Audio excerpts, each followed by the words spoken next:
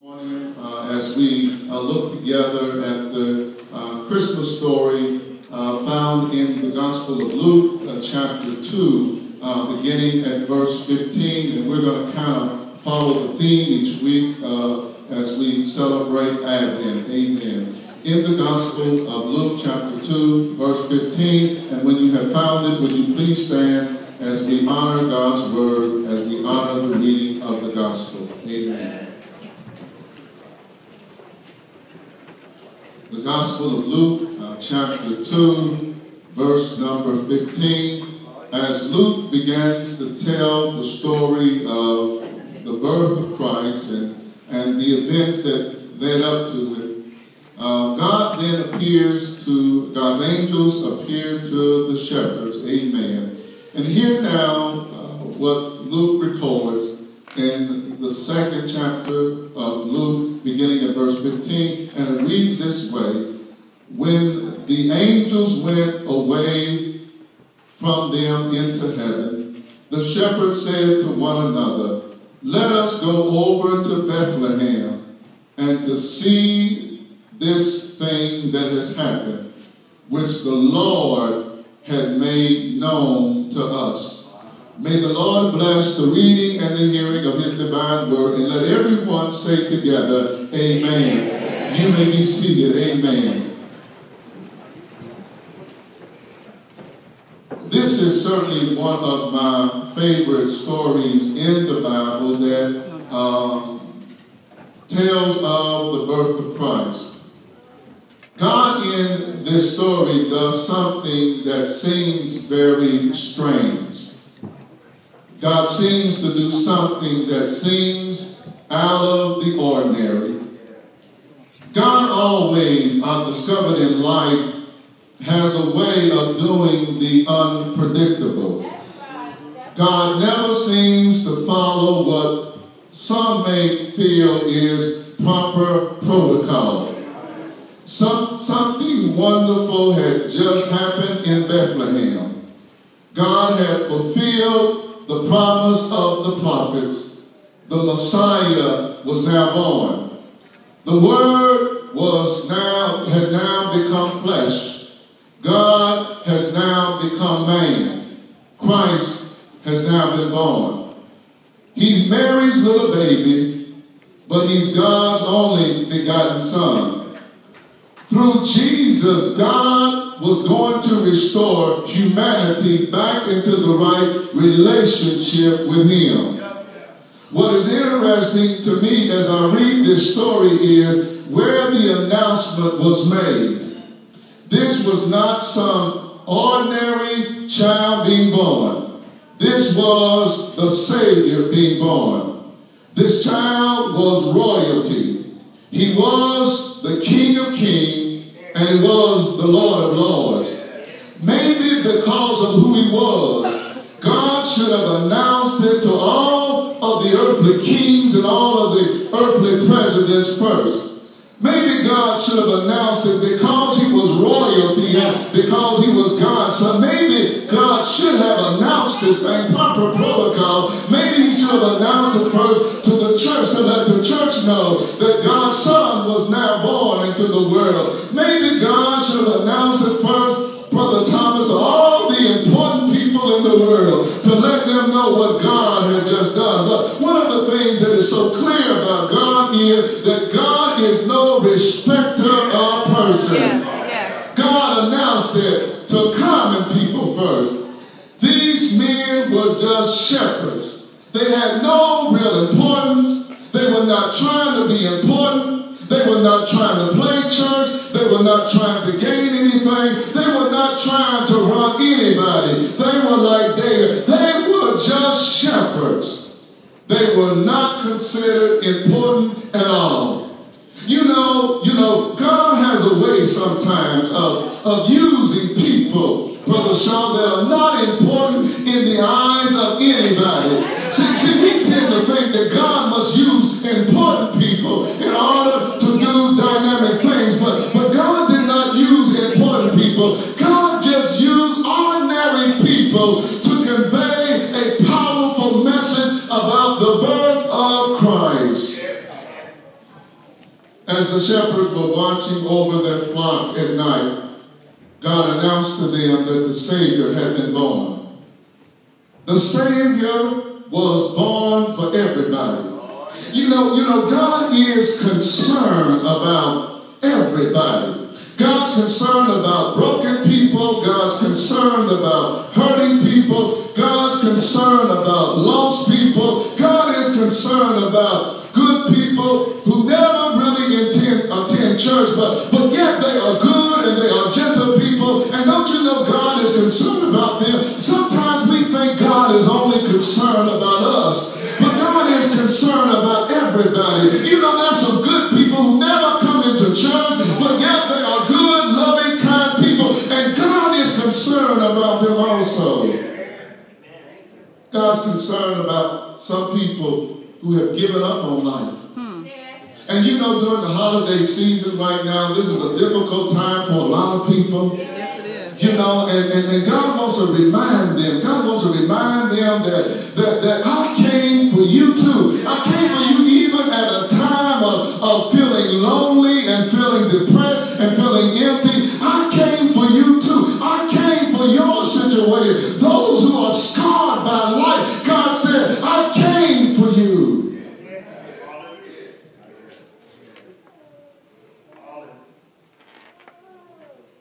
What troubled me about this story, like many, was that God did not announce it in the church first. You know, the church is God's dwelling place. It's the Holy of Holies. It's the place where the glory of God is. But God did not announce it here first. You know, maybe brothers and sisters, maybe sometimes when God tries to convey a message to us, sometimes maybe that message gets clouded. Yes. Sometimes our agenda comes before God's agenda. Our likes and our dislikes, sometimes they get in the way. The needs of God's people sometimes become secondary. The message, you know, sometimes in the body becomes bad news rather than good news.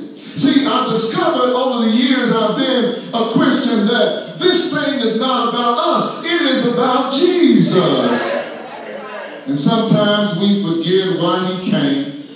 He didn't come just for Kenny and Reverend Mallory and Eric and Deborah, but he came for everybody. He came for lost people, hurting people, broken people, people in pain, hopeless people, even those who are killing one another on the street, lonely people, people who have given up. But God wants to bless all of us. And you know, if he didn't come for those kind of people, we wouldn't be here today. If he didn't come for those kind of people, because all of us were separated from God. We were lost. We were far from where God wanted us to be. But thanks be to God, there was some good news even when we were in the midst of bad news. God reminded us that I came for you in all of your mess ups and all of your falling short of the glory of Almighty God. I came for you. I was born for you. You got to remember who I was, who I am. I was Adam's redeemer. I'm Moses' rock. I'm Abel's vindicator. I'm Isaac's hope. I'm David's shepherd. I'm the rose of Sharon. I'm mercy's lawyer. I'm still a way out of nowhere. I'm still your hope for tomorrow. And notice what happened when the shepherds heard the good news. They decided, Alonzo, to go see for themselves. Don't you know it's something when you hear some good news? See, it wasn't enough for the angels to say it. They had to go see this thing for themselves.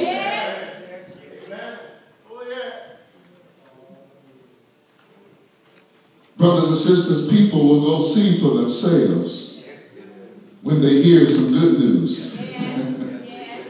That they will go see for themselves. Because in the midst of everything that's going on in the world, people are still searching. See, I'm not convinced that everybody in the world, that 80%, that they are so anti-God and so anti-church that they're not looking for something. They're looking for what Jesus has. We have to be able to convey the gospel in such a way that they want to come and see for themselves. And sometimes we got to stop acting like we've been holy all of our lives, and we've been righteous all of our lives, and we've been on the mountain all of our lives, because that's a lie and the devil knows it. You know, we got to be real with people, and we got to let people know I haven't always been where I am now. And even though I'm in a place now where God has done something with me, I still have my days when I fall short of the glory of God. And when I don't get this thing right, but he came for me, even when I don't always live up to what God would have me to be.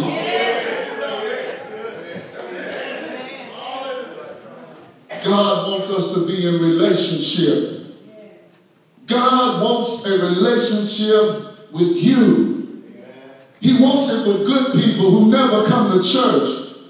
God wants a relationship with people who've been broken in life. God wants a relationship with the very people that you hate or dislike. God wants a relationship with them. God wants a relationship with people who never acknowledge him. God wants a relationship with people, you know, who feel left out and locked out of the body of Christ. God wants a relationship with them. God wants a relationship with the people sometimes we cannot forgive. The people that get on our last nerve, God wants a relationship with them. Sometimes I wonder, do I get on God's last nerve?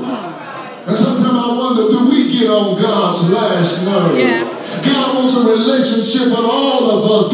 God wants a relationship with those who have sinned and messed up. He wants a relationship with the racists and the sexist and those who are engaged in classes. God wants a relationship with us. He wants a relationship with us because we don't always treat each other right. We don't always say the right things, but still God wants a relationship with us. Sometimes our intentions are not right, but God wants a relationship with us because God understands that we are weak. He understands that we are frail and we fall short of the glory of God, but God wants a relationship with us. And it's that kind of God that I want to go see. See, when they got to Bethlehem, they found Jesus lying in a manger. And notice what happened was, you know, they began to spread the word about this child. And don't you know that when God has been good to you and when God has brought you a mighty long way, we ought to be able to spread the word about the goodness of God, but not just with our lips, but with how we live our lives. There ought to be light in the midst of us. Because I've discovered that Satan wants me to stay the same. Satan wants me defeated. He wants me hurting. He wants me to lose my faith. He wants me to give up on God. But when this child has changed your life, your circumstances cannot defeat you. Your troubles cannot keep you down. Your pain cannot take away your peace. Your worries cannot rob you of his joy. Your mistakes won't burden you down. And what I've discovered is that when I began to really think about, you know, the story of Christmas, you know, it keeps reminding me as I get older that this thing is not about a Christmas tree. It's not about giving gifts on Christmas. It's not about none of those things, because when I began to think about why he came to save us. He came to guide us and to help us and to heal us and to protect us. Jesus came to walk with us.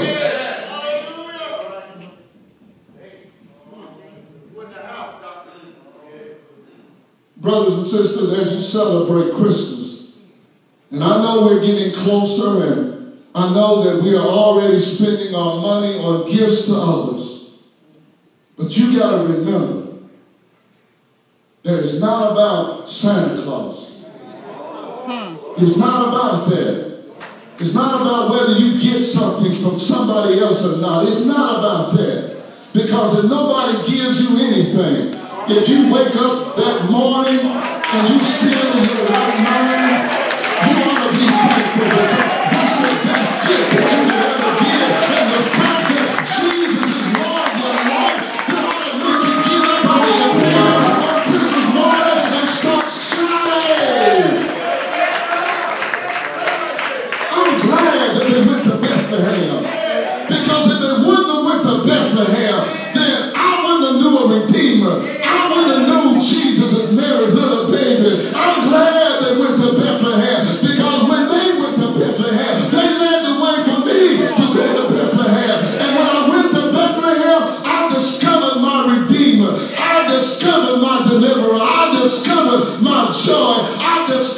my bread. I discovered my water. I discovered my strength. I discovered my shield. I discovered my help. I discovered my hope. I discovered my life. Yeah, he's my day. He's my keeper.